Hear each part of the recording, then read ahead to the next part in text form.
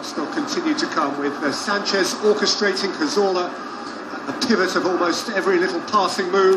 Here he was again, Cazorla inviting Gibbs back in, and Giroud through Mejias to establish the lead. Well, a typical Arsenal goal, incisive football, movement off the ball, and the magician in possession of it here. Cazorla with a pass out to Kieran Gibbs, great ball across the face of the goal, and well finished off by Oliver Giroud. Barely had the excitement of that goal died down, then Giroud reignited the place with a quite sumptuous volleyed finish to make it 2. Well, this was even better, Peter, because this is all about moving, getting away from your marker. George Freddy was caught ball watching, and that on the volley is absolutely brilliant skill from Oliver Giroud. Technically, as good as you're going to see. You see exactly his intention and put it past the goalkeeper with a plum.